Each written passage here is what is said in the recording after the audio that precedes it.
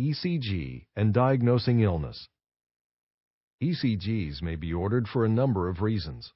An ECG may be performed on a patient to measure damage and monitor progress after a heart attack or myocardial infarction.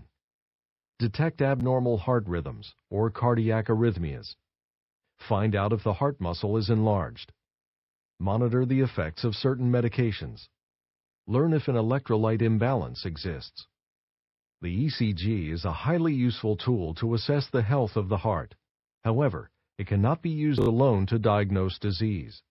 To confirm a diagnosis, the physician must also take the patient's symptoms, medical history, and other tests into account.